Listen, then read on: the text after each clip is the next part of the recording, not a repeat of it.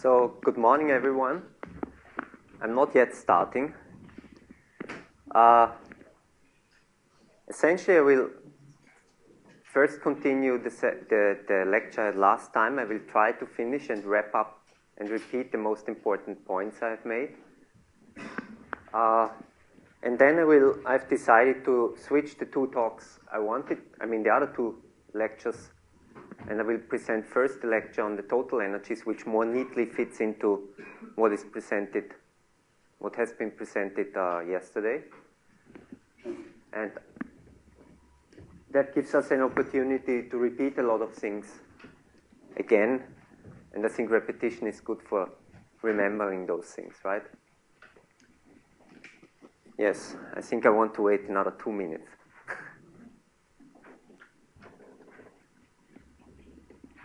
Because I know breakfast, it's early, right? 8:30. Yeah, they're still. So I will count. If there's nobody coming in for 20 seconds, I will start. 1, 2, 3, 4, 5, 6, 7, 8.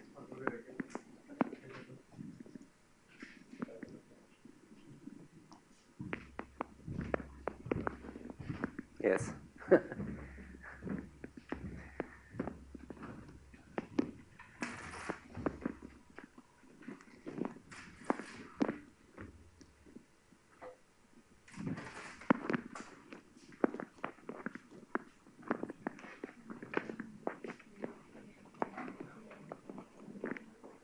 Okay, so let's start. So this is, again, I tried to wrap up what I told you last time.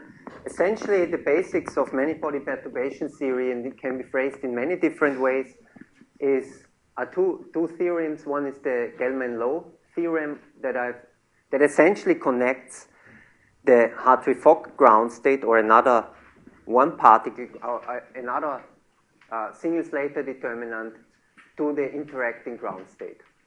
So this here is the interacting ground state. This is the unperturbed ground state here in this notation. And this actually is an equation that gives you the ground state energy of the unperturbed state for the unperturbed Hamiltonian. And this here is essentially the correlation energy in most cases.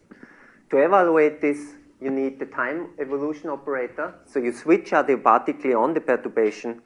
At -infinity, you start with your simple Hamiltonian H0, and then you switch on the many-body Hamiltonian, which is fully switched on at t is equal to 0. So you need this time evolution operator, and that has an extremely simple structure. Essentially, this is the Hamiltonian, the perturbation in the, this is the perturbation at time tn, and here you have a sum of n is equal to 0 to infinity, minus I to the power of n. And here you have integrals, and they are, in this version here, they are time ordered. So actually, t0 is your starting time, usually -infinity. And then you have other times, and they are necessarily strictly ordered in a certain sequence, so they are increasing from the right to the left. Now, if you slot that in, you see essentially that the terms that pop up always involve h1, for instance, at time 0, and h1 at other times, right? So these are the essential terms that will be encountered. You then put in h1 in second quantization, and then you use Wick's theorem to evaluate the encountered vacuum expectation values. So this here is actually a final theorem, these here are actually the initial H0 ground states. So these are the non-interacting ground states, Hartree-Fock ground state usually. And then if you plot that in, you see you have essentially H1, these are the perturbations, and products of H1, and these are essentially the quantities that we need to evaluate. And since this can be rather tedious, it turns out that you can transform these using Wick's theorem, and then so-called Goldstone diagrams, you can transform this into quite simple diagrams. Actually, the rules for these diagrams are that important gradient is the time, and then you draw blobs at different times. For instance, this is t0, this is our starting time, this is time t1. So here in this case we have 2 time points, your Coulomb interaction is always a horizontal line, so it is instantaneous. Coulomb interaction is instantaneous. It doesn't have any retardation. Yeah, so you emit a photon and it's immediately reabsorbed. And now at any of these vertices, you have actually outgoing and incoming lines. They can be either going backwards or forwards in time, so the only rule really is that there's one arrow pointing away from this vertex and another one pointing in towards this vertex. So in this case, for second order, this is one of the diagrams that is encountered. Second order means you have two Coulomb lines. You could have also one Coulomb line and one. This is the potential that you switch off, the Hartree-Fock potential, the effective one electron potential that you used in your initial unperturbed Hamiltonian H0. That needs to be subtracted in perturbation theory. Yeah? And from this subtraction, you get these one electron terms. And they also contribute to the order, so they also count in terms of the order. So this diagram here essentially is the potential that you switch off, the kind of initial potential. And also this potential observes the rule that you have one outgoing and one incoming line. Could be something like this. Now the only thing you need to do is need to draw all conceivable diagrams that you can come up with using these kind of rules. There's not much more. And then once you have done this, you can convert these diagrams into algebraic equations. So this is really a way of bookkeeping, because it becomes rather tedious to do this Wick theorem algebraically. You rather do it actually using these Goldstone diagrams. Again, the order is given by the number of Coulomb lines. So essentially draw all conceivable closed diagrams. To get the correlation energies, the diagrams need to be closed. So there must not be a lurking open line that is not legal. Again, there are simple rules to convert this. Specifically, there are rules for the prefactors. They are related actually to symmetry. There are simple rules for the denominator. The denominators come from the integration over time. Actually, you then need to integrate, for instance, over all time differences, t1 minus t0. So you integrate,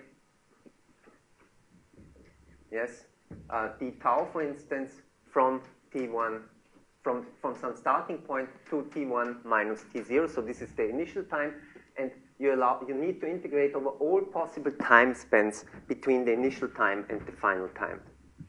This yields a denominator, as you will see. And finally, there are also rules for the sign. The prefactors are, I'm not going to discuss this in much detail. Essentially, the Coulomb potential has a factor 1/2 usually attached to it. If you look back at second quantization, you sum over well, you know that actually in the Coulomb potential, you have usually a factor 1/2, yeah? Yeah.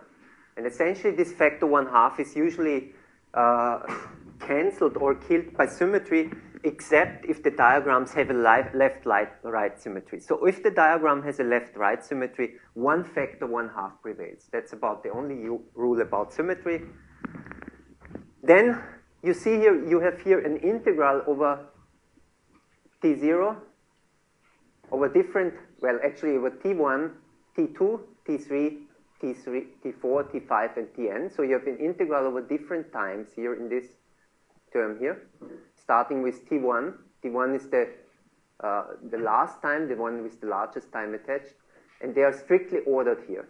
And this, I was asked yesterday, what's the difference to Feynman diagrams? In Goldstone diagrams, you don't introduce, this is for experts really, you don't introduce this time ordering operator. You actually leave this ordering here as it is initially in perturbation theory. You can actually rewrite this and actually get rid of this time order here and introduce the time order operator, but then you actually have to add an 1 over, well, you have to add a factor n factorial, or 1 over n factorial, and then you actually transform these integrals to unconstrained integrals. And then in this case, you come up with Feynman diagrams. But here we talk about these Goldstone diagrams. So in the Goldstone diagrams, you actually put in explicitly a certain order for the integrals. So the time needs to be ordered the way it is here. The next trick is then to transform to the time differences. So T0 is actually at time 0. So you transform to the time difference between time 0 and t1. Then you introduce the time difference between t1 and t2, because these are ordered, these were always positive numbers, right? Because these are ordered according to this rule here. So we transform to the time differences. And now for all time differences, you need to do an interval between 0 and infinity. Yeah? So any of these time differences need to be integrated from 0 to infinity. That's what I told you before here. For second order, you need to integrate for the time difference from 0 to infinity. For instance, if you have a third order diagram, and I draw one of the many third order diagrams, something like this, you need to integrate over this time difference, t0 minus t1, and you need to integrate over this time difference, t1 minus t2. I hope I got this right now, yes. t1 minus t2. And for each of those, the time integrals runs from 0 to infinity. Oops. So for each of these intervals, you allow the time to vary from 0 to infinity, and here as well from 0 to infinity. And what happens then with these exponents? Yes, actually each of these lines also have an exponent attached to it, and that exponent is, I've already touched up on this. This comes essentially from the interaction picture.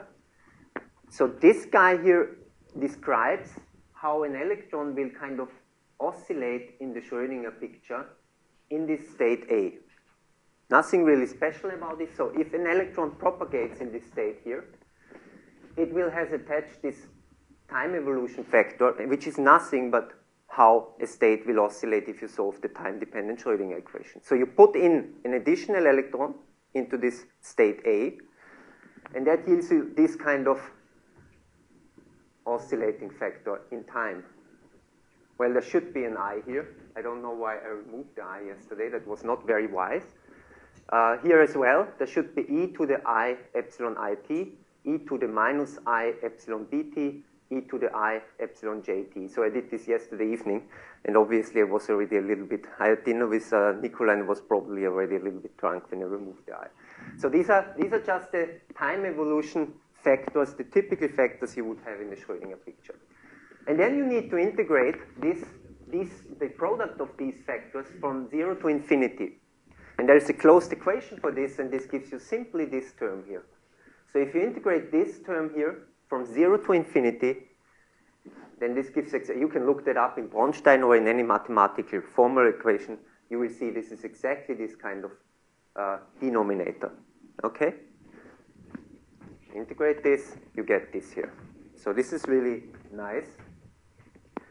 So for any time interval, let's see a third order diagram here. And actually this was correct.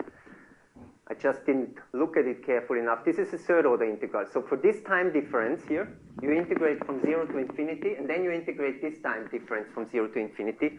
You can attach these exponentials to the lines, and then you will see that for this time interval, from 0 to infinity, if you do the integral, you have epsilon a, this is this here. Okay, first the second interval, you have epsilon a, this is this here. Epsilon c, then you have k, epsilon k here, and you have I, this is this line here coming in here. So you just look at what lines are there, A, I, C, K, and this gives you the denominator. Here, you have actually lines A, B, J, I, and this gives you this denominator. So the denominator comes from the integration of the phase factor in the Schrödinger equation from 0 to infinity. And that gives you this beautiful and simple expression here. The vertices, any of the Coulomb lines has attached these so-called 2 electron 4 orbital integrals, and there are exact equations for those, which are very simple. Essentially, this VAC IK is exactly the Coulomb potential V evaluated between AI. So these two indices are at the same position in space. A and I needs to be at the same position in space. So this gives you, in the Dirac notation, this term here. And then you have CK, which will come up here, KC, in the complex conjugated fashion. So this is essentially the orbital phi A at position R, complex conjugated.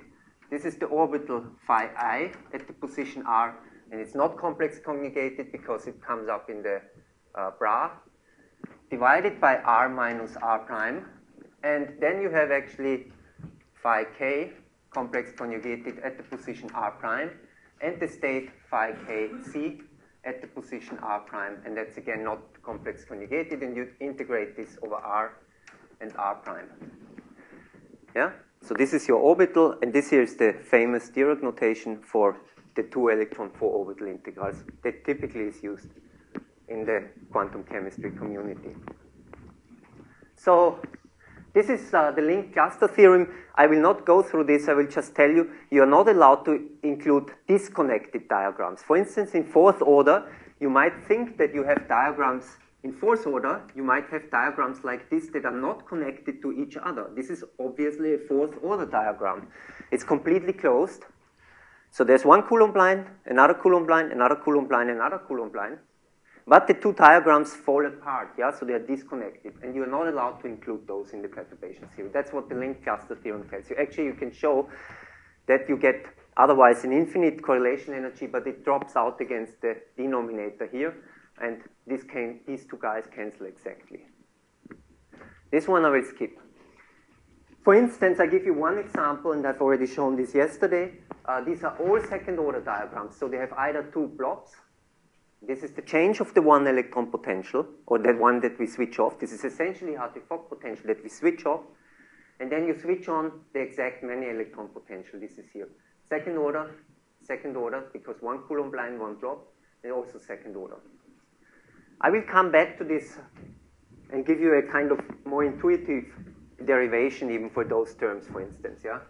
Today in the lecture that comes in a minute, or starts in a minute.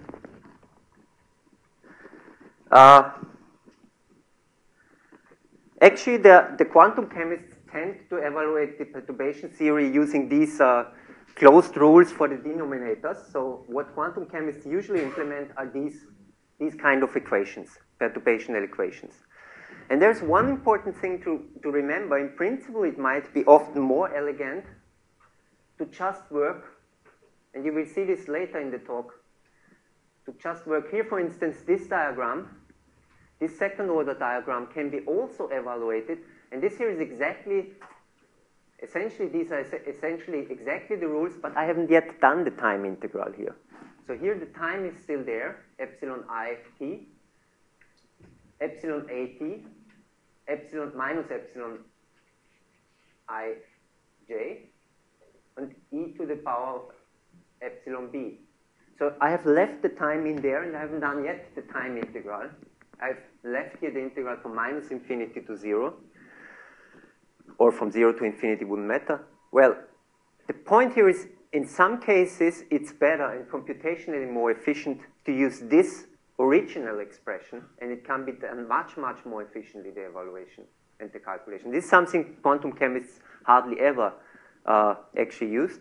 And actually it turns out that these guys here, as I've written them down here, are actually the Green's function for a one-electron Hamiltonian. And I will come back to this a little bit later. And one trick and one good thing to do is to define these Green's function or one-electron propagators. So these guys, you just define them essentially as a Green's function, and you store these guys in your computer. And that can be possibly much more efficient than doing it the quantum chemistry way. But I will come to this again a little bit later. Again, I was asked yesterday, what's the difference between Feynman diagrams and Goldstone diagrams? And I have really no time to go into this. In Goldstone diagrams, I've already mentioned this. You have the time order here in the integral, so the times that are involved here are strictly ordered. And if you want to go to Feynman integrals, you give up this particular time order. So you actually have two time integrals, T1 and T3, without any specific time order. And then you need to introduce a time order operator. And if you do that, rules are a little bit different. Only here, this slide I want to show. It will be on your PDFs that you can download. In Feynman diagrams, this is one single diagram. And the point here is that in this case, there's no strict time. So here you have a strict time order. So T3 is first, then T2, and then T1. So there's a strict time order between these. And these diagrams, these three diagrams are distinct in Goldstone theory. If you use Feynman diagrams, only the topology of the diagram matters. And this diagram maps onto this, that, and this diagram. So you have one diagram to describe three Goldstone diagrams. But this is really for the experts and a little bit too much for this lecture. So, any questions? Of course, again, I want to mention you are allowed and you're welcome to ask any question during the lecture. So, now we move on to the second question, second topic, and I've already told you that I will actually switch the talks. I will first talk about total energies from many-body perturbation theory. I've given you the framework, and I will try even now to use the framework in such a manner that I will describe almost everything again. Yeah, so whenever we encounter something, I will try to give you actually a kind of intuitive gut feeling derivation as well, without involving Wick's theorem. But in some cases, that's just very hard. Actually, the Goldstone diagrams are pretty easy to construct. So, total energies from many-body perturbations here. Why would you like to do this? Actually, density functional theory, I've told you last time, is kind of the workhorse theory in condensed metaphysics and material science. It describes, however, many properties not correctly. Van der Waals bonding, even covalent bonding is hardly very precisely described, and strong correlation is out of reasoning. I want to mention here that the methods I'm talking about here are not suitable for strong correlation. That must be very clear. They're totally useless for strong correlation. So, that the reason being that in this case there is no adiabatic connection between your Hartree-Fock ground state and the true many-electron state. So you cannot anyway use perturbation theory. It's just totally useless. That is actually a strong restriction. It implies you cannot do often bond dissociation. So bond dissociation using that kind of methods is extremely hard, because in bond dissociations you often change from one Slater determinant to the other. So you have something like, God, now I've forgotten it. It has a name. Well, at the transition state, you often switch from one Slater determinant to the other. So you have two mean field states, but at the transition state, where the barrier is, you often have a mixture of two Slater determinants contributing to the many electron wave function. That's where tentatively these methods often fail. Yes, I will leave that out. Just to give you an idea how inaccurate density functional theory is for materials modeling, and this is without code. So we have calculated the aluminum metal and combined it with the nitrogen dimer, N2, and formed aluminum nitride. And it's well appreciated that this is the experimental value and the theoretical value predicted with the function that many people use, the PBE function. You get a dreadful description. And this is not a 5% error, it's like a 20% error in the formation energy. And this generally happens if you take a metal and gas phase molecules and combine them to form insulator. So this error is very, very common for almost all these kind of reactions. Here's another one that is a little bit simpler: magnesium metal, hydrogen, and forming magnesium hydride. Again, the same 20% error. Even silicon and carbon, if you combine it to form silicon carbide, there's a large error in the predictions. Now, there are functionals that are a little bit better, but there are hardly any well, you can always find a function that will give you the right value in density functional theory. That's the rule of thumb. And then you publish in Nature, and you are happy because it compares well with the experiment. Here's another issue. If you absorb carbon monoxide on the rhodium surface, you predict most likely, I mean, the experimental values are not so certain, much too large adsorption energy. So there are many properties that most density functions do not describe. Van der Waals interaction, far from chemical accuracy. Strong correlation we are not going to deal with. Another problem is that in solid-state physics, we almost exclusively compare with experiment, and we rarely rely on more accurate methods. The problem being that there are no more accurate methods. So in solids, there is no way to get a very highly precise solution of the Schrödinger equation. I know you have had the talks of Ali Alavi here, and he presented to you a method that potentially can be used, and as you will see here, we have used it together with Ali on solid states to essentially solve the exact Schrödinger equation. Despite that, density functional theory is just amazingly successful, and this is from a review article of Kieron Burke. And what you see here is this is the number of papers that is published. And I think he actually was, this is the number of DFT papers published probably is even 4 times larger. But he specifically looked for papers that have in the abstract either the keyword PBE, this is the function of Perdue-Burke-Ernzerhofer function he himself also co-created, and that P3lib, which is a function that was invented by Becke. And what you see here that in chemistry there's a kind of saturation, but in material science it still picks up. So, and this is so, and this is also from his review, there's no simple rule how to improve the functionals. There's no, yeah, that's this sign. There's no simple rule whether the DFT will give you an accurate result because we cannot compare to anything but experiments. There are too many functionals to choose from, so you can choose the right function and get the right materials properties. And it can be learned only from DFT gurus, supposedly. So, and the point here is there's no function and no DFT function inside that will serve all needs, yeah? There's a huge number of functions, but there's not one function that will always work. So we are working on this issue now since 2005 to find something simpler or something that can be used as black box that really goes beyond DFT. So what I will try now to explain you is, again, what is the quantum chemistry approach, which I have in principle already introduced to you in 2 hours, yeah? But I will give you a slightly different view on quantum chemistry, the way quantum chemists usually discuss it. So quantum chemists don't tend to use this weak theorem. They tend to use a different route. And as so often in physics and chemistry, there are many different ways to get to the same result. Yeah? So there's not one unique way to derive the perturbation series. In fact, Möller and Plesset already derived the perturbation theory without this many-body language, without second quantization. So they did everything without the second quantization. It's just that the second quantization, I believe, is more accurate. No, it's not more accurate, sorry. It's more convenient to use. It has a nicer way to interpret. In particular, if you link it with Goldstone diagrams, it's really nice. And then I will talk, after talking about highly accurate methods, I will talk about my favorite approximate methods that can be used for materials modeling. This slide I've already shown you. Correlation essentially is that electrons move in a correlated way. So if electron 1 is over here, electron 2 will be over here. You will also, I will again come back to van der Waals interaction. I told you if you have 2 electrons and 2 nuclei, the electrons will move in this concerted fashion. And I will give you a little bit more precise view on that, because that was really rather loosely speaking. And all these properties are really tough to describe with classical DFT functionals. And really the core of it is how to describe the many electron wave function as a function of the difference between 2 positions, electron coordinate 1, electron coordinate 2. And there are 2 important properties. Again, this is the cusp condition. It's kind of the short-range correlation effects that 2 electrons will avoid each other, even if there is no exchange. So this is for non-equal spin. If electrons have non-equal spin, you don't have an exchange interaction because they are already antisymmetric in spin. So they can be symmetric in space, but even then you have peculiar behaviors at short distances just because of Coulomb repulsion, yeah? Because electrons repel each other by the Coulomb potential. And this causes, in combination with the kinetic energy, this cusp here.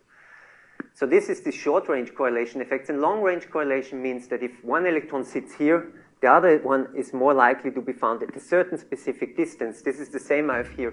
So if these 2 electrons are here, this is likely, this is less likely. This gives you this passing here. So the correlation energy in quantum chemistry is defined as the difference between the exact energy and the Hartree-Fock energy. It's often obtained by order perturbation theory, and we are not going to do order by order perturbation theory. One main reason being is that order by order perturbation theory often diverges. What we are instead going to do, we are going to sum a certain subclass of diagrams and hope that this will converge. And this is rather intriguing, but it's well illustrated by this equation here. Imagine that you sum this Taylor expansion here for different values of x. If x actually exceeds 1, this Taylor expansion will diverge. So if x, this Taylor expansion has a convergence radius of 1. So if x exceeds 1, this is just going to diverge. Or sorry, if x is larger than 1, this is going to diverge, obviously. Yeah? Interestingly, you still know an analytical equation that will actually give you good value. This is the logarithm. Logarithm of 1 minus x plus x is exactly this Taylor expansion. And you all know, you can type it into your calculator, the logarithm of 1 minus, 1.2 will not converge either, but actually the logarithm of 1, yes, plus 1.2 will obviously converge. Yeah? 1 plus 1.2 will converge. And this one here will even not converge if you put in 1 minus 1.2 and square it. At least naively. And that's what happens actually. Standard perturbation theory would actually evaluate those terms order by order, and this will give you a divergent series, whereas the logarithm is a closed equation that converges. And you can use these tricks even for perturbation theory to resum the diagrams. So, how do quantum chemists do this? So, what they do usually is they calculate the ground state orbitals. These are the so-called Hartree-Fock orbitals. Here we have 8 electrons, and the corresponding 1 electron orbitals are indicated by these red lines. So we have 8 electrons, which occupy the 8 lowest states. Usually, and this is what we hope for, we have a small band gap, and these are now our unoccupied orbitals. And again, I will use I for occupied orbitals and A for unoccupied orbitals. And I've already told you what the quantum chemists usually do. They actually expand the many electron wave function into these Slater determinants. Ground state determinant, which is the Hartree-Fock determinant, which is our vacuum state again. This is a single excitation because you have removed 1 electron here and put it up in here. And this is a double excitation. You've removed 2 electrons here and actually put them up in here. The ground state orbitals can be obtained either from Condensed calculations or from Hartree-Fock calculations. As a rule of thumb, quantum chemists start from the Hartree-Fock prescription, which is excellent for molecules. In solids, this is a little bit questionable. In particular, for small bandgap systems, Hartree-Fock is probably not always a good starting point. So you would rather start from Condensed. You know that Condensed DFT is very good. You've seen, I think, at some talks, for instance, the one by Michele Parinello, how successful Condensed DFT has been. So it's a good reason to start from Condensed instead from Hartree-Fock. Actually, Hartree-Fock really fails for many solids. Now, what is the issue? I mean, there are many issues, but one issue I want to mention immediately. There's extremely slow convergence, and this is important if you ever come across a paper done by quantum chemists. It's extremely difficult to converge the correlation energy with respect to the number of unoccupied orbitals. So the number of unoccupied orbitals that you include, this is an added difficulty that you have, needs to be gigantic. And the reason is, and that can be proven on paper, the reason is that the correlation energy converges strictly like 1 over the basis set size, or 1 over the number of unoccupied orbitals. That can be proven on paper. So this is important to keep in mind. So whenever you read a paper by quantum chemists, you have to ask, how good was the basis set? Was it good enough to get you actually reasonable numbers? And that makes it so difficult. Nowadays, there are many tricks to deal with this, but the rule, and that you need to keep in mind, energies, and this also concerns quasi-particle energies, I'm not talking about this now, but the rule is that the energies, the correlation energies, not the exchange energy, the correlation energy converges like 1 over the total number of basis functions, irregardless of the basis set. Plane waves, atomic orbitals, it's a strict rule that you can prove on paper. The reason for this is actually this stupid little cusp here. This cusp in particular for non-equal spin, this is difficult to converge. Yeah? The cusp makes, in the wave function, a discontinuous behavior in the derivative, obviously. And that is almost impossible to converge, and you can prove on paper that this causes this low basis set convergence. Now, the first guy, I think, one of the first, I mean, this is very long known. I mean, Kruzelnick, we also proved it for some very approximate correlation functionals, and there are a couple of papers we did ourselves, but you can actually count probably hundreds of papers where this issue is discussed. Actually, we had a nice even algebraic equation that involves just the charge density. That's quite remarkable.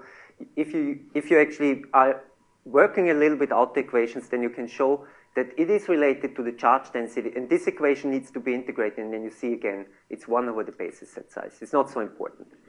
So, first things first, is there a way to exactly solve the Schrödinger equation without further approximations? Let's go back here. The problem, so first of all, basis set convergence is slow. Second, and equally troublesome, is that the number of excitations that you can have, single excitations, double excitations, triple excitations, quadruple excitations. In this case, you need to allow for up to 8 electrons to be excited from the ground state to unoccupied orbitals. And if you count the number of coefficients in the wave function that you need to calculate, it comes up, for this simple case, if you have 32 orbitals here, 32 bars, how can you distribute 8 red lines onto 32 black bars? Well, this is 32 over 8, so this gives you 10 to the 26 coefficients. That's crazy, right? So you have 10 to the 28, 10 to the 26 coefficients. That's not going to work. You cannot store these coefficients. This is again what I told you already. The many-body Schrödinger equation is essentially unsolvable on any computer, maybe on a quantum computer.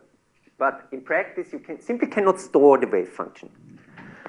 So this is here captured again. There's one method to do it. That's obviously Monte Carlo. And there's one method, one Monte Carlo method that actually even avoids any problems, the so-called fermion sign problem. And the idea of this method is extremely simple. So imagine that you have, you have been told about this method, so I will try to keep it short, but I will give you my kind of gut explanation for the method. So you have 32 bars here. These are each of the bar represents one electron orbital. And all you need to do is you need to distribute 8 ones or 8 red bars onto these 32 black bars. You can do this by taking a bit string with 32 bits and just putting in 8 1 digits into this bit string at any place you want. This guy is the walker that you will use in the Monte Carlo procedure. So these bit strings are the quantities that you are now allowed to move in the Monte Carlo procedure. Or more precisely, you are allowed to move the ones from, so the digit 1 from one place to a place where there was previously a digit 0. Why do we need only digits 0 and 1? Yeah, because we have fermions. So the only way you can have is 0 electron or 1 electron, right? So this is according to the rules for fermions. We discussed this for second quantization. This is exactly what this embeds. So the only thing you are now allowed to do, you're allowed to actually move 1 digits to places that were previously 0 digits.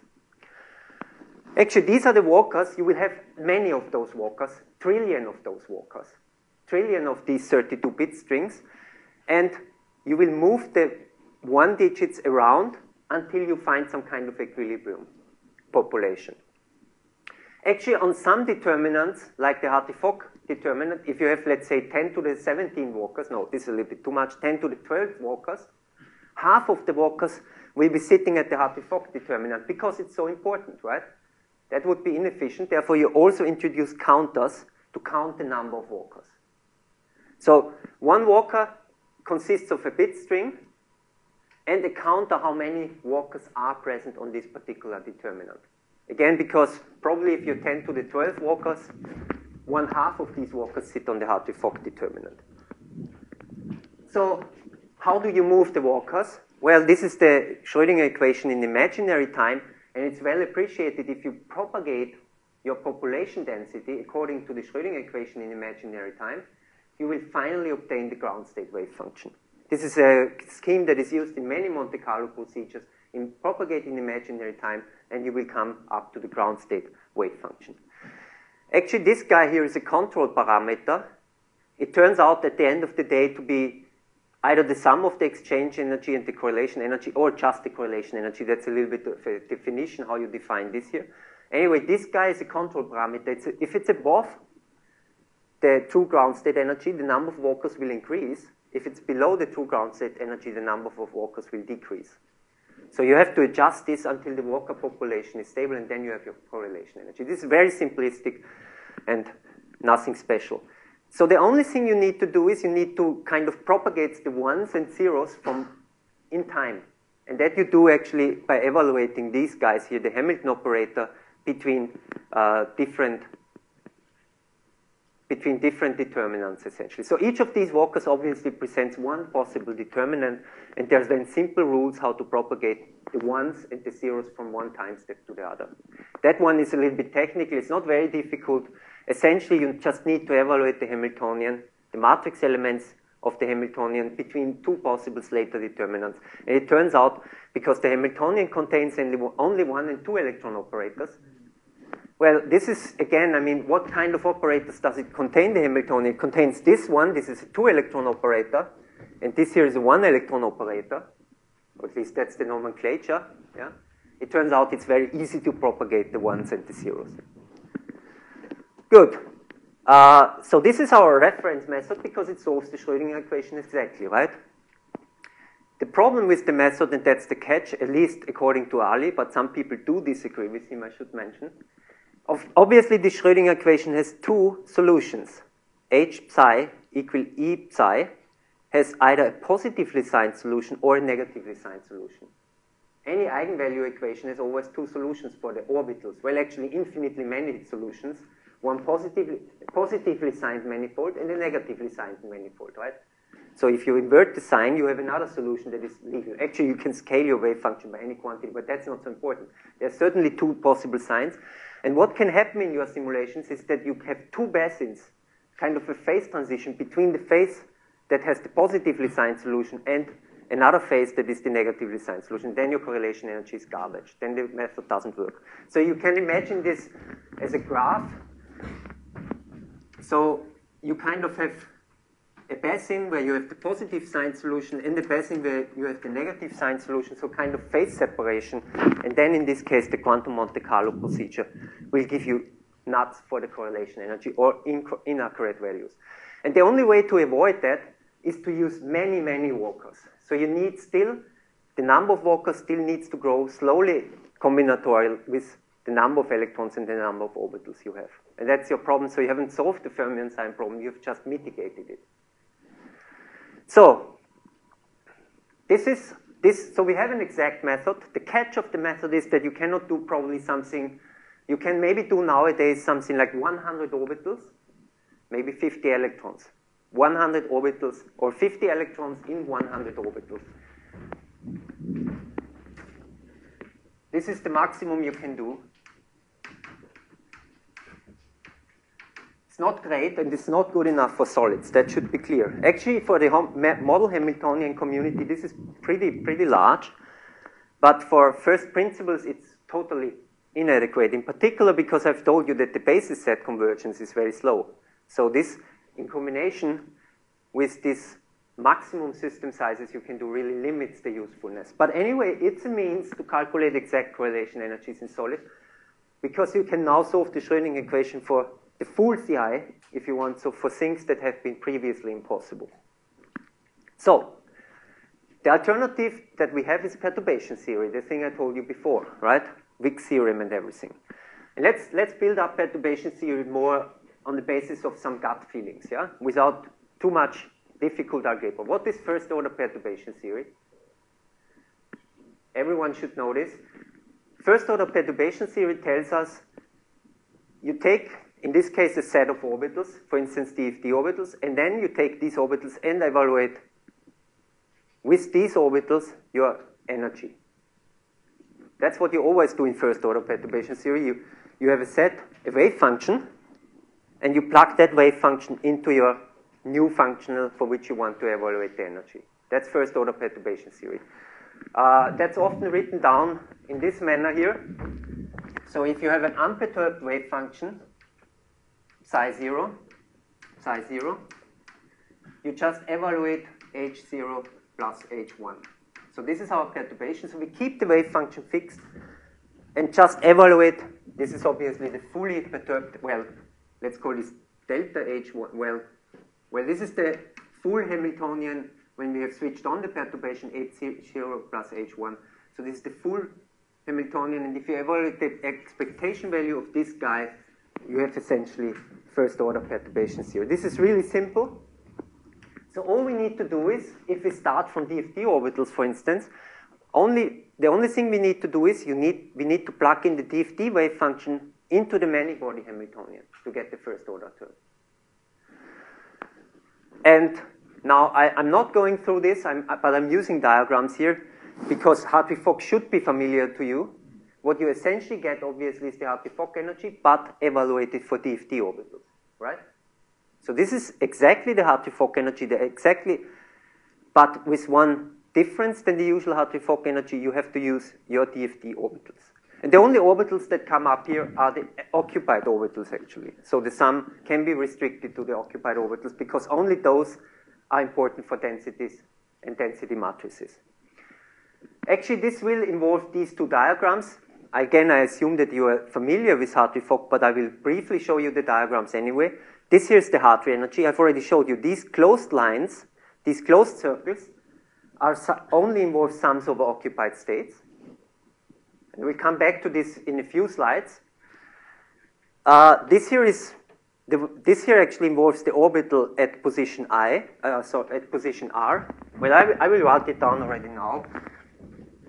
So this closed line is a sum. Yeah, and you can't read that, right? So I need to clean a little bit up. So this line here, let's think about this rule. So it has an incoming vertex here, and it needs to be summed over all occupied states. And the incoming vertex means phi I. The outgoing vertex, which is the same as the incoming vertex, is the complex conjugated. And the position here is R. And if you sum this over all states, it's just the charge density n of R. The same you need to do on the left side. That gives you the charge density at R prime. And then you have the Coulomb potential between those two guys. So this is exactly the Hartree energy. This comes up if you do the many-body perturbation theory. And then you have also the exchange diagram. This is this one here. This involves the density matrix, Coulomb potential, and again the density matrix. I will come back to this in a minute. So this is the simplest case. Let's do first-order perturbation or second-order perturbation theory and allow for single excitations. So we now expand the wave function. We have the first later determinant, and now we actually allow for a single excitation where we actually create a hole here and put the electron up here. Okay, first order perturbation theory, linear response theory is also quite simple. Linear response theory is essentially you switch off the mean field Hartree-Fock Hamiltonian and you switch on the many-body Hamiltonian, right?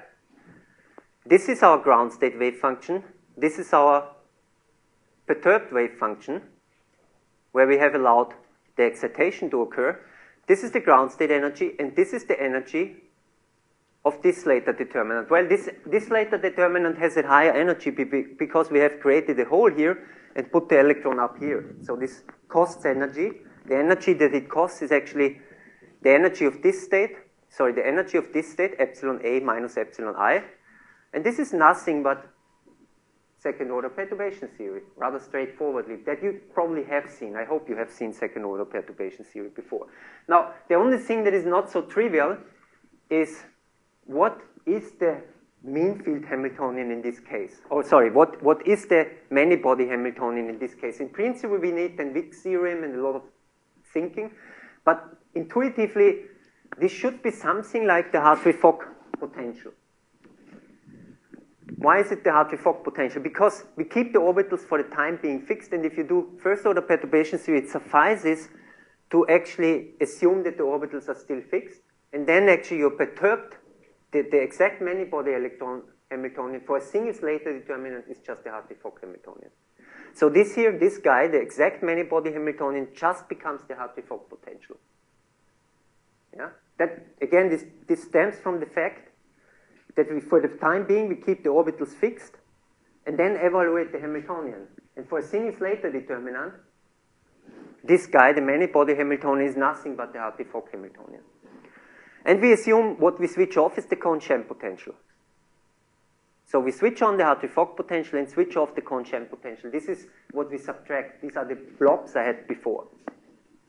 This is our term. So let's look at this diagrammatically using Goldstone diagrams and give it some more feeling. These are the diagrams I've drawn before.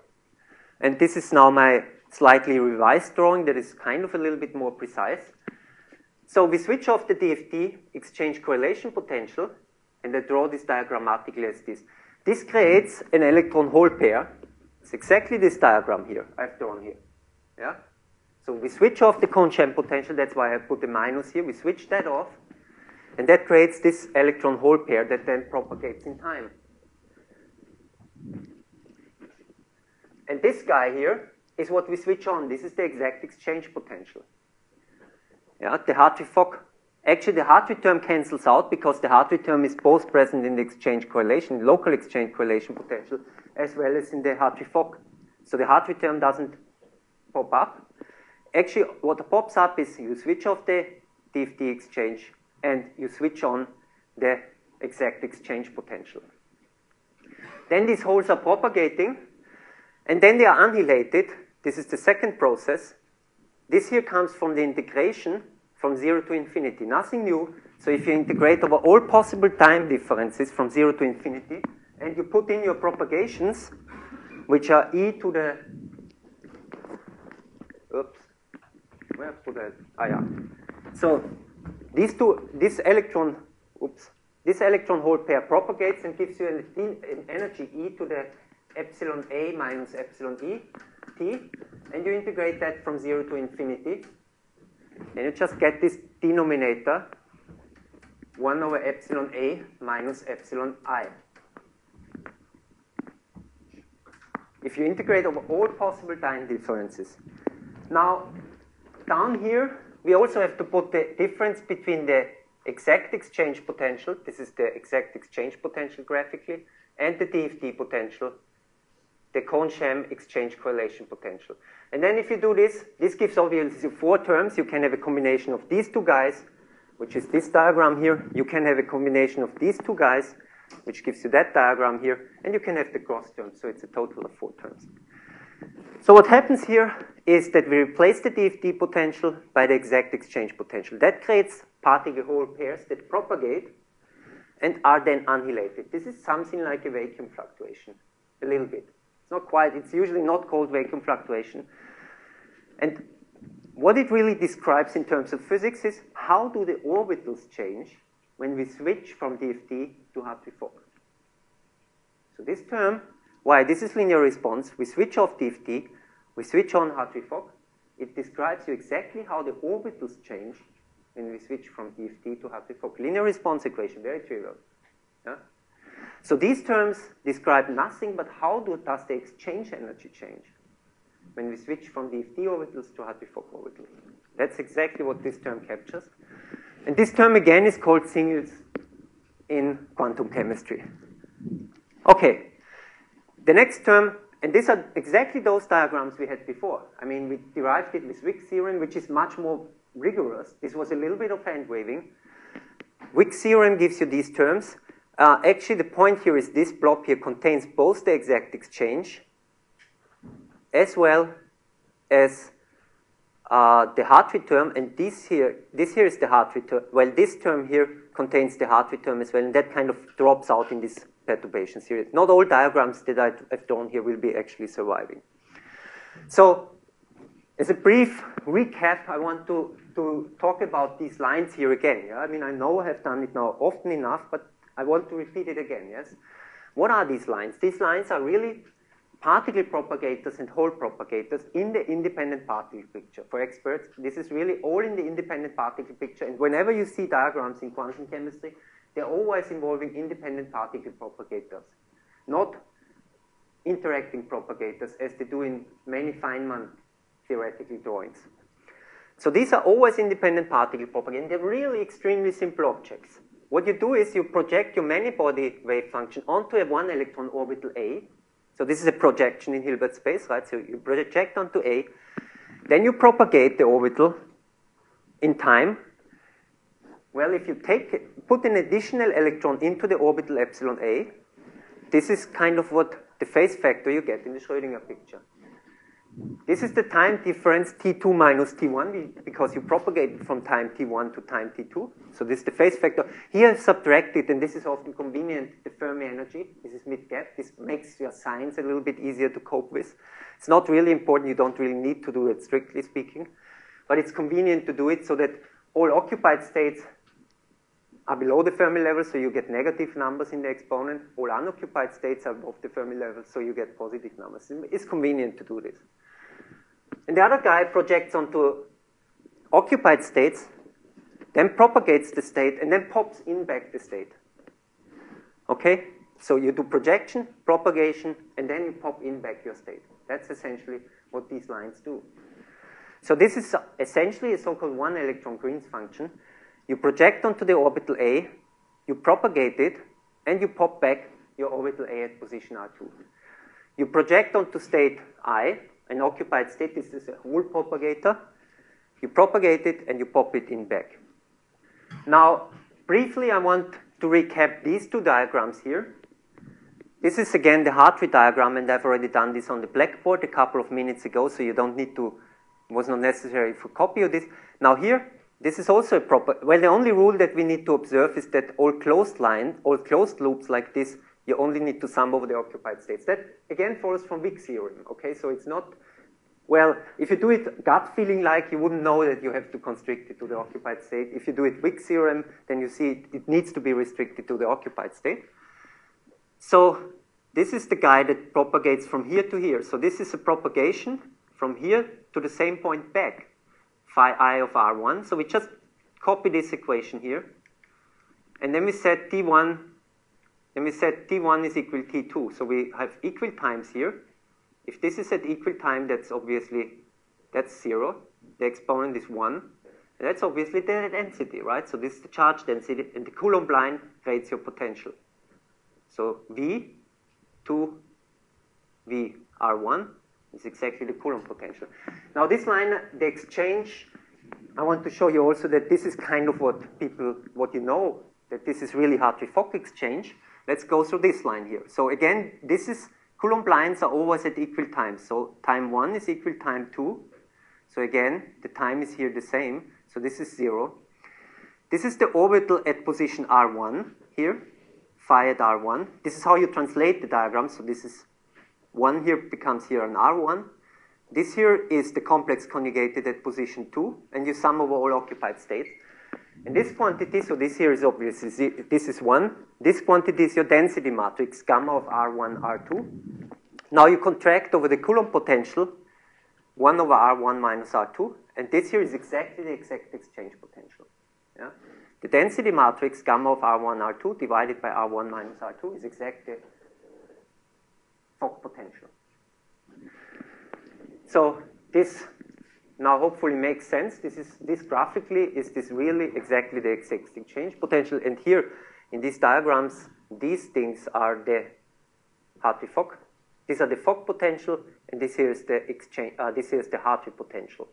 So this part here is the Hartree potential, or it's scattering at the Hartree potential. This guy is scattering at the Fock potential. So these were single excitations. Double excitations, let's move quick forward. Double excitations are those here in the Wick theorem. They are also second order. Yeah?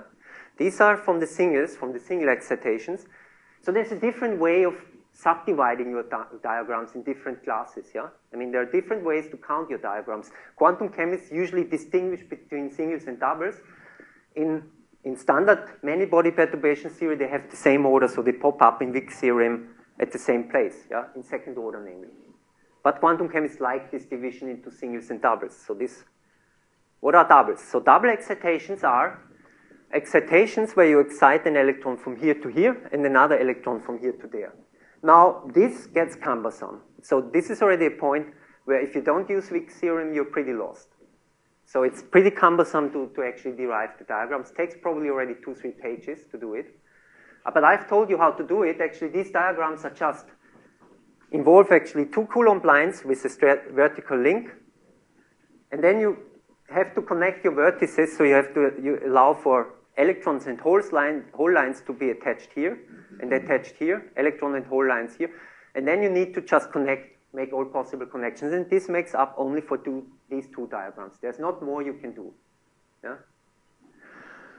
So these are the 2 important diagrams, and I've talked about this already so often that I'm kind of getting, not here, but in other audience. So what do these diagrams mean in terms of physics? These are fluctuations, actually, the simplest class of fluctuations.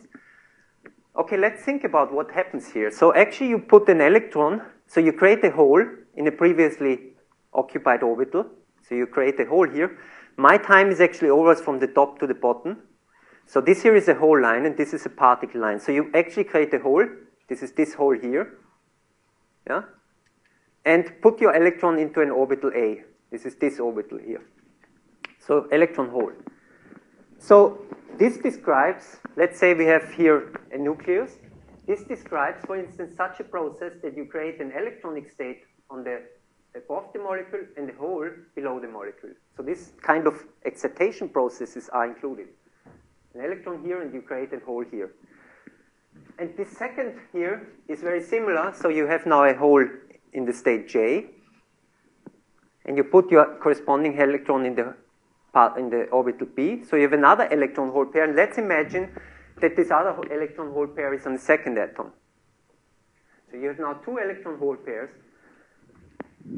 And this is exactly what I told you is important for van der Waals interaction. So including these diagrams actually will take care of van der Waals interaction, among other things. It also takes care of this cusp condition that I've drawn before. Oh no, I will not go back too far. So this is really the most important correlation effect. The second one is this screened exchange, where particle hole lines are crossed. So the particle created here is crossed with the particle created here, and here annihilation occurs. Crossed. This has no classical analog. This is not a dipole-dipole fluctuation. This is really a dipole-dipole fluctuation. This is something really cumbersome. It's something that you have for fermions, yeah? It's really related to the antisymmetry of the wave function. Second-order screened exchange. So we have now seen all second-order terms. These are the singles. These are the double excitations. It's time to look at this simple perturbation theory, MP2, for solids. This is the simplest way you can do perturbation theory, lowest order perturbation theory. Now, we have a way to compare it to our exact full CI, and that's what we essentially do here. So we compare with exact full CI, that's the Allee-Alavi method, and compare second-order perturbation theory for a solid with the exact result. That was previously not possible because there was no reference. There was simply no way to calculate exact correlation energies for solids. Even for fairly small basis sets, it was impossible. What you see immediately that MP2 is not great. Actually, MP2 works greatly for neon, kind of works for argon, but then it goes down the hill. It gets worse and worse. And the reason is, if neon has a huge band gap, 13 electron volt, and that's a case where you can apply perturbation theory, low-order perturbation theory. Actually, as a rule of thumb, these methods work greatly for small molecules that have large band gaps. It works also great for water. Water has a huge band gap, 8 electron volt, if I remember correctly. Well, it depends, 6, it's a little bit complicated. Anyway, by and large, water has a large band gap, so MP2, a low-order perturbation theory that goes from Hartree-Fock to the many-body solution using perturbation theory, is supposed and should be very precise. So ice, small molecules. So if you ever encounter literature data, MP2 will do a great job if you have a large band gap. This includes also perovskites, SiO2. A lot of materials actually do have amazingly large band gaps. However, as the band gap shrinks, the perturbation theory, this simple perturbation theory breaks down, and you get worse and worse results. Actually, you can prove that the correlation energy starts to diverge as the band gap shrinks. In second order, you get an infinite correlation energy from this term here. So this term here really indeed becomes infinite in perturbation theory.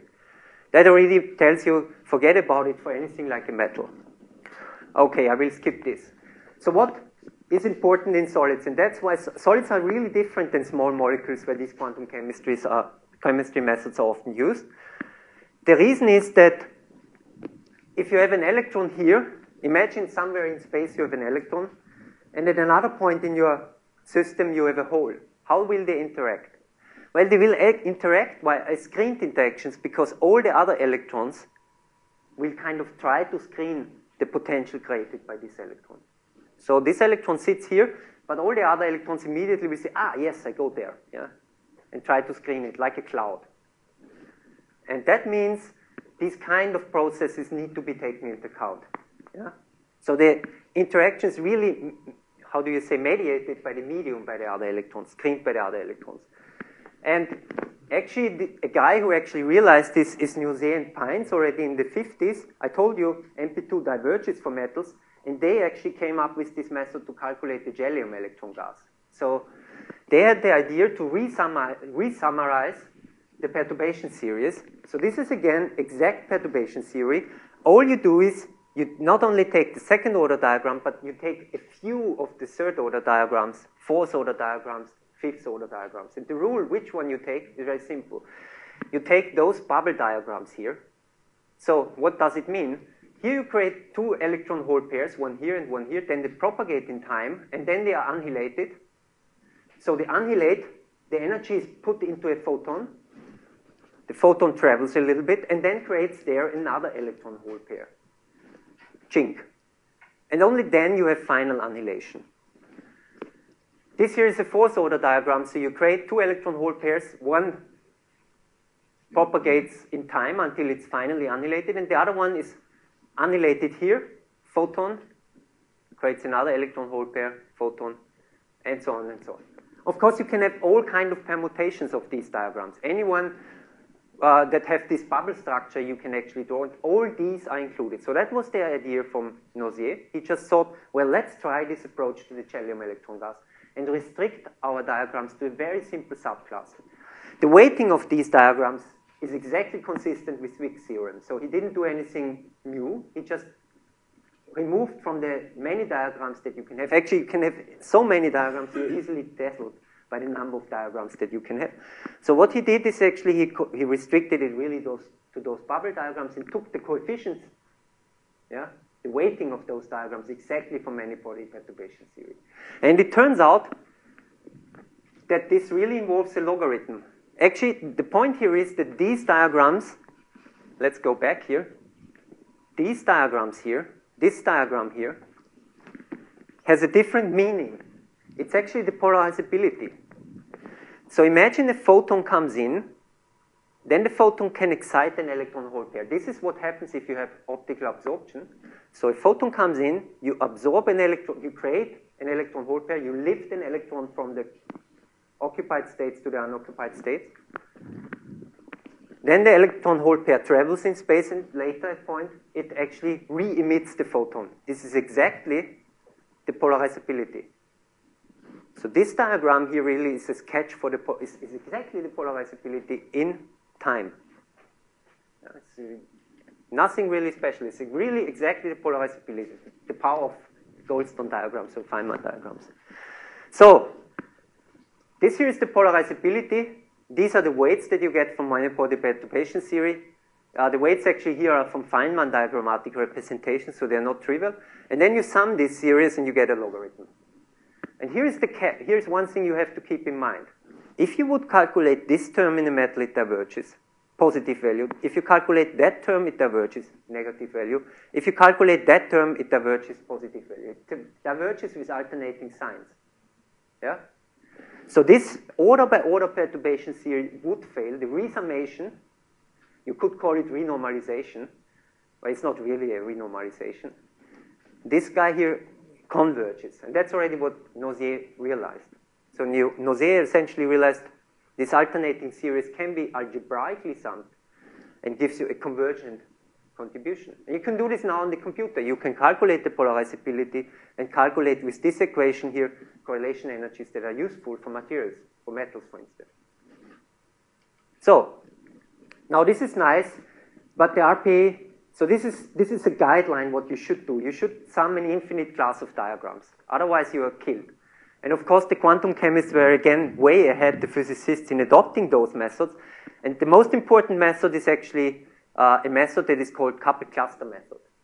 So quantum chemists were smart enough already in the 70s to find a method that will actually do this kind of resummation, but in a far more broad sense than Nozier did it in the 50s.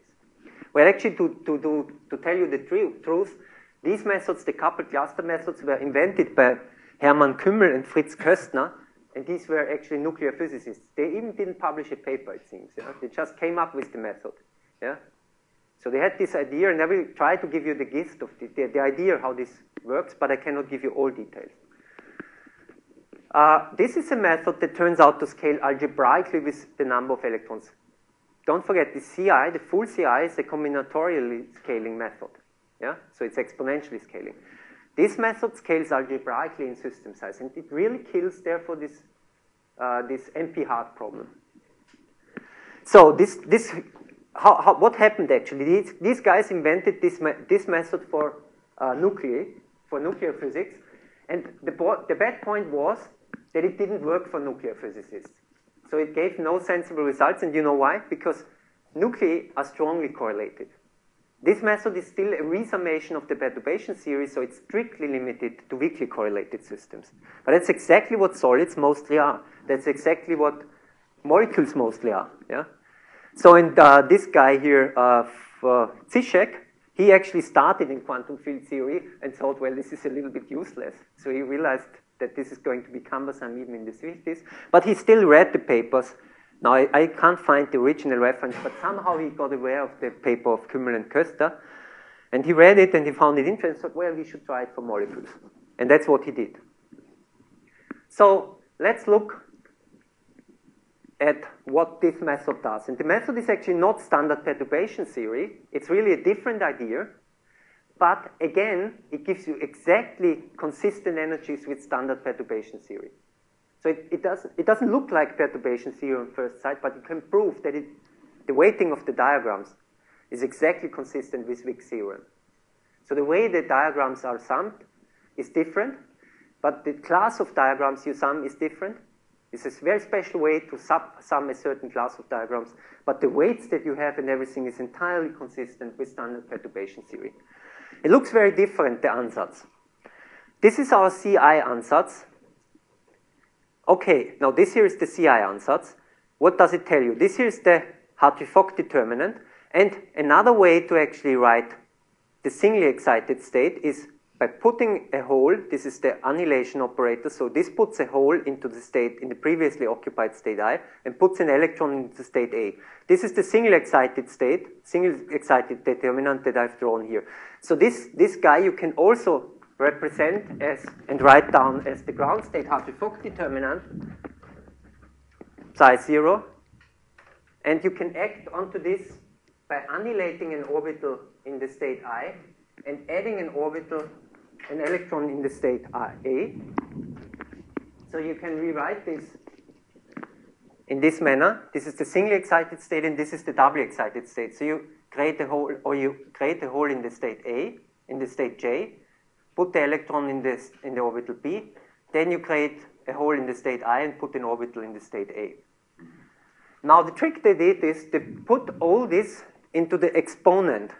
So they did the same expansion here, but placed the coefficients as well as the excitation operators in the exponent. Okay? Now if you expand this for very small TIAs and TIJABs, so if these guys are small, it's equivalent to this here, right?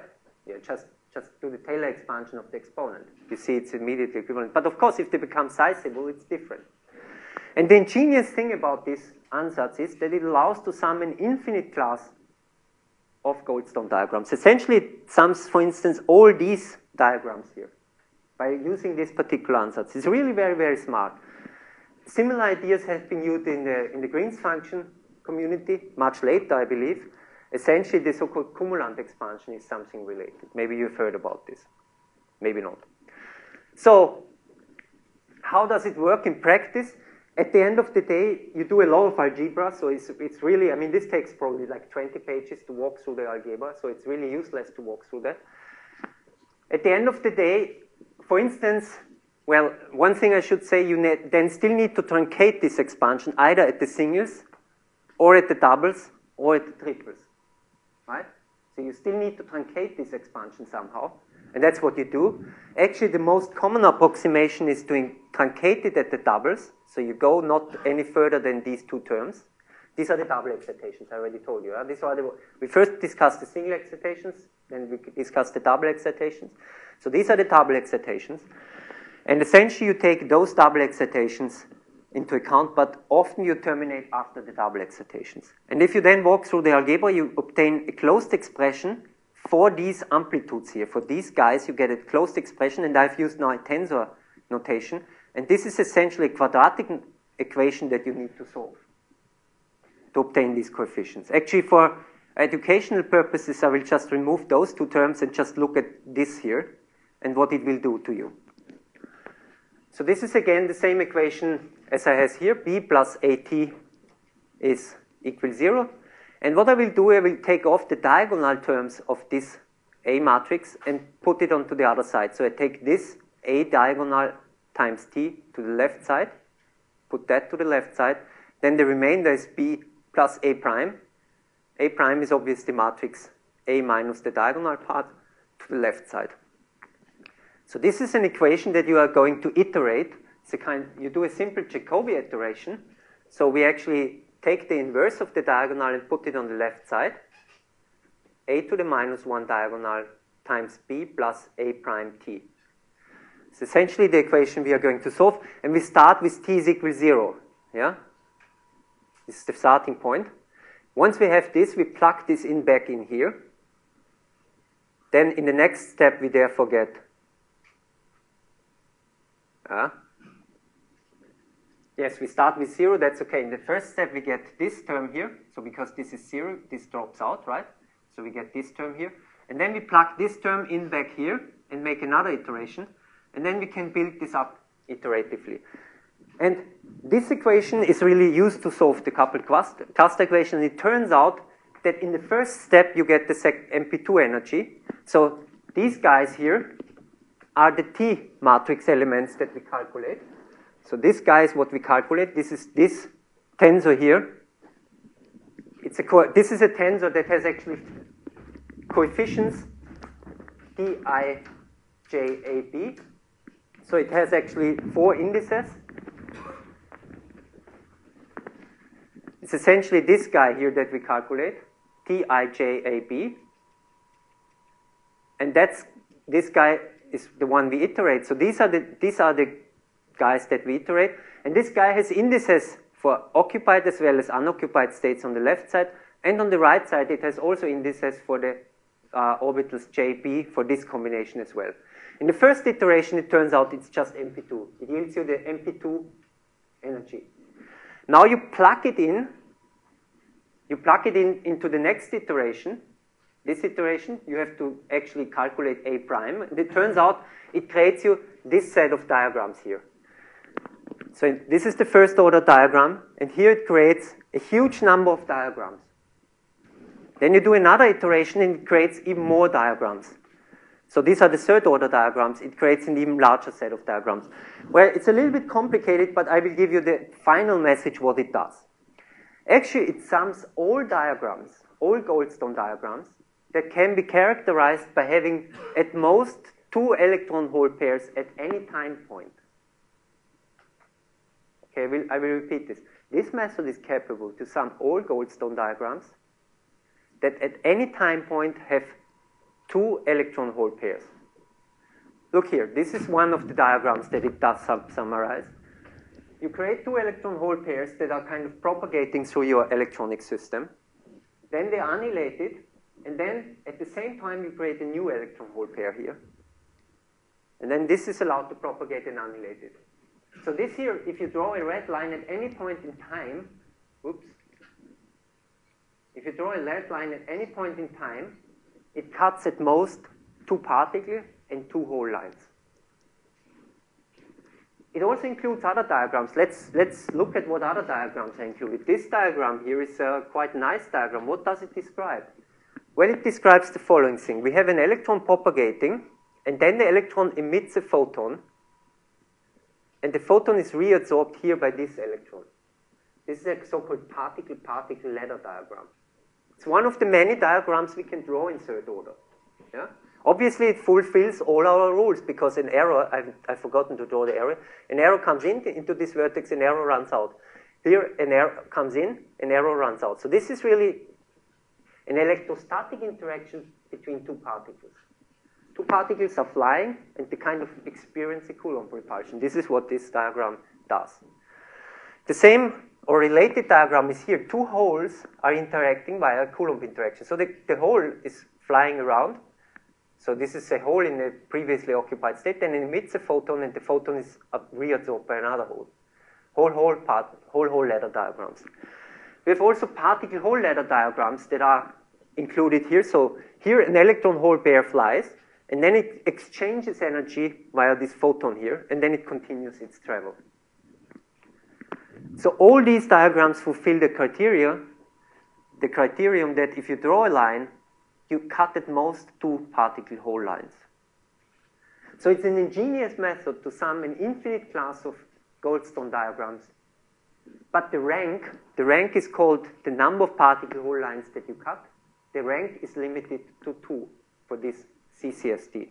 So actually, I've done a little bit of an approximation, but this linearized coupled cluster double is a method that essentially summarizes all diagrams that cut at most 2 particle hole lines.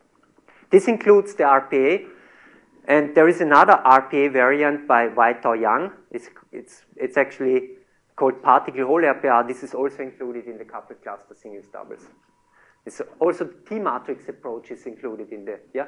I don't see what justifies to keep only a subclass yes. of all the diagrams. No, there is no a priori justification. You have to actually compare with full CI at the end of the day. That's the only way you do it. You cannot tell a priori whether it's suitable. The problem of, yeah, I will come back to this in a minute. You will see evaluations anyway. So there is no a priori guarantee that it will be a good method because you restrict to a subclass of diagrams. But it's a very smartly chosen subclass of diagrams, and you can include actually, if you go actually, let me just put this here, you can go up to CCSD parenthesis T or CCSD T, which then includes 3 particle hole pairs propagating in time. And you can go to 4 particle hole pairs propagating in time. And it seems like this is a very systematic way to get extremely accurate correlation energies. So it seems to embed the important physics. But it will fail for strongly correlated systems. I don't want to be misunderstood. It has its limitations. Yeah? And what happens in strongly correlated systems, that seems to be pretty well known because people have done the Hubbard model with coupled cluster method. And it turns out in the Hubbard model you need probably to include something like 15 electron hole pairs propagating at the same time. But then only locally. Yeah? So that's quite interesting. So it seems the more correlated the system is, the higher the rank of the method must be. The rank is again given by the number of particle hole pairs that you propagate. So if you go to strongly correlated systems, the rank needs to go up. That's evidence that... At the same time, you are throwing away terms of higher orders and terms that you are keeping. I don't understand why you should. Again, I mean, I can only answer there's no rigorous proof that this is going to work, and it didn't work for nuclear physics. It doesn't work for all cases. So you have to compare to higher level methods. That's the only way you can actually proceed. So some things are important here. Actually, it turns out that all diagrams are properly antisymmetrized by this method. So you have a particle hole pair coming in, emit the photon, and the particle hole pair coming out or running out. In a fermionic system, you should then actually, so this is the same diagram here, but there is a second way to connect the diagrams. Actually, you can run in here and continue out here. So this electron that comes in here can continue out in here, and this hole coming in can run out here. So this is this diagram here. So actually, whenever you include this diagram, you should also include this diagram. This is the very nature of fermions. So actually, all diagrams should be properly antisymmetrized. This method properly antisymmetrizes all diagrams. So for instance, here, at this point here, the related antisymmetrized diagram is that one here. I haven't drawn the antisymmetrized diagrams of these particle letters and the whole letters, but they are also included in the method. So the method actually is a proper method for fermions. This is another bonus. You can increase the complexity of the method. CCSD is only rank 2 particle hole pairs. You can go up to the triples, contains 3 particle hole pairs. So, and the question, maybe I've forgotten one thing to tell. Yes, again, you should keep in mind, I mean, you're completely right that you should, I mean, why do you truncate it like that? The reason is, again, that it is a method that is tractable on the computer, right? So the only reason you do it is that you get a tractable computational scheme that scales only, in this case, cubically with system size. And if you go to this CCST parenthesis T, it scales with the 7th order of the system size. And we have to evaluate it. I mean, there's no other means but to evaluate the method because we have thrown away an infinite class of diagrams. So what we do here is, and this was a paper with Ali Alawi, we compare it with the full CI. And what you see, MP2 was not so great. Actually, MP2 tends to overcorrelate to yield two negative correlation energies. And this term here is CCSD. This is this method here. It scales like the 6th power of the system size. It's kind of good, but not great either. And if you now include the triples, in this case only perturbationally, you get finally an answer that is pretty much on top of the full CI. And again, there's no other means of evaluation but to compare to more precise methods. That must be understood, yes? Again, I've told you that there is a lot of evidence that this method definitely does not work for strongly correlated systems. As systems become more strongly correlated, you need to actually go towards a higher and higher rank, and that's computationally simply not feasible. So we can compare this experiment, and this is very quick again. So the comparison CCSD parenthesis T with experiment shows you that actually we get pretty much values that are on top of the experiment within about 1 to 2 kilojoule per mole. So these are atomization energies. So if you take the lithium hydride system and atomize it to lithium atoms and hydrogen atoms, or take carbon and atomize it to carbon atoms, boron nitride to boron atoms and nitrogen atoms, and aluminum phosphide to aluminum and phosphor atoms, then actually you get almost always almost perfect agreement with the experimental cohesive energies. So this full CI calculation, you should be aware of this, was with an extremely limited basis set. So we actually included 2 by 2 by 2 K points and just 8 orbitals in our expansion. This is a ridiculously small basis set. So this basis set will not allow you to calculate thermochemistry. So it will not allow you to calculate atomization energies, whereas the basis sets we used here include 200, 400 plane waves. So modeling reality is always about compromises. Yeah? So you need to make compromises to make computationally feasible schemes. So this is a slide that I've taken from Nemetz, Dauer, and Neitz. And what you see here is a comparison between experiment for a large class of molecules using exactly the same method. This is much older work than our own. Using exactly the same method, CCSD parenthesis T, this is this line here. And they have done a lot of molecules. And as you can see here, for all these systems, the error is very, very tiny compared to experiments. So this really is an ab initio method that seems to be capable to describe correlation energies exceedingly accurately for condensed matter systems as well as small molecules. And again, it will not work always. Whenever you have a strongly correlated system with strong correlation effects, it's not going to work. What's the criteria whether it works? Actually, there is a criteria. If you take the final wave function and project it onto the Hartree-Fock determinant, the overlap must be large. So only if the wave function, the many electron wave function, has a similarity to the Hartree-Fock wave function, this method can work and yield reliable results.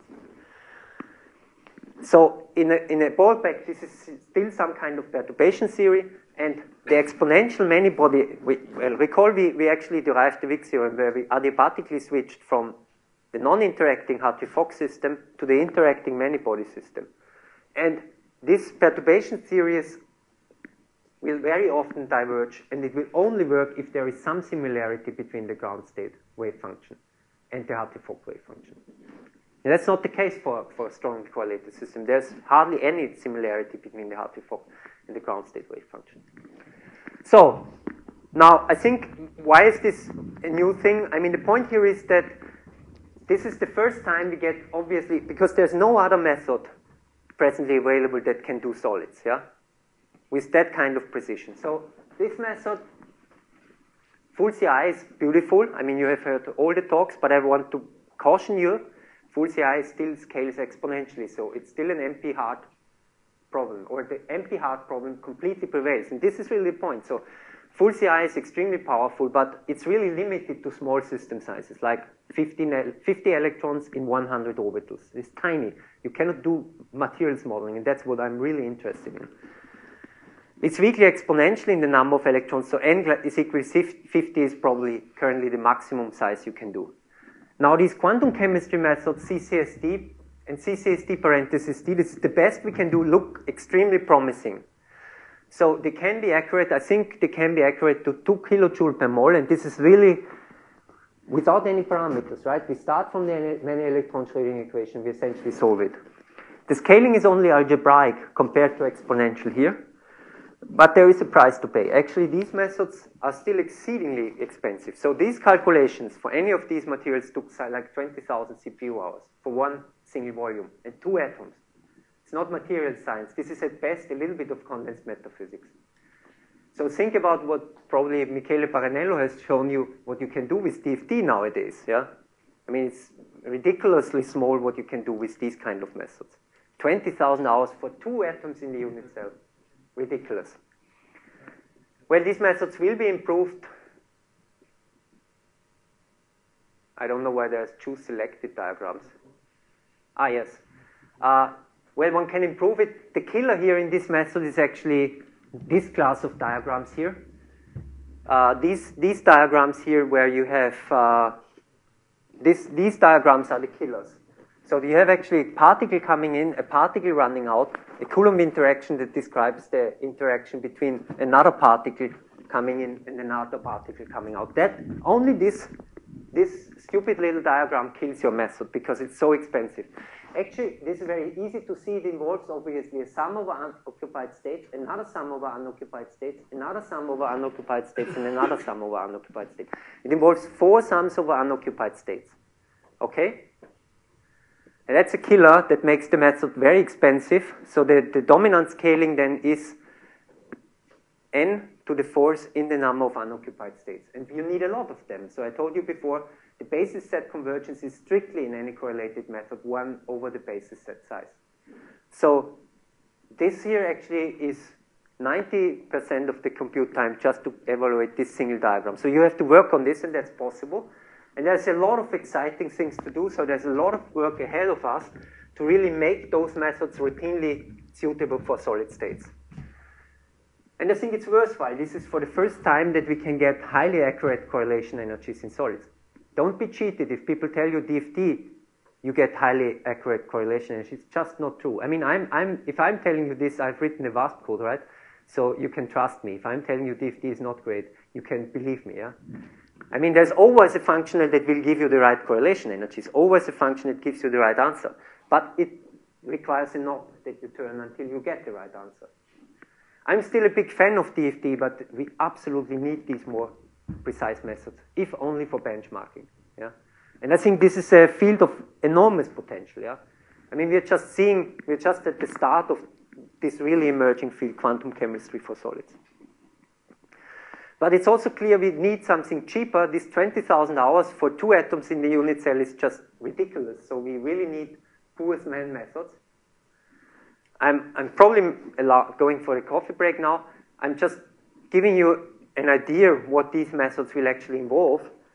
The central idea is really to constrain yourself to the most important diagrams. And that can never be as accurate as CCST parenthesis T, because it's even less diagrams than CCST parenthesis T. So anyone who says, well, if you take even less, well, is this useful? Yeah, it is useful if you need to find a compromise between computational efficiency and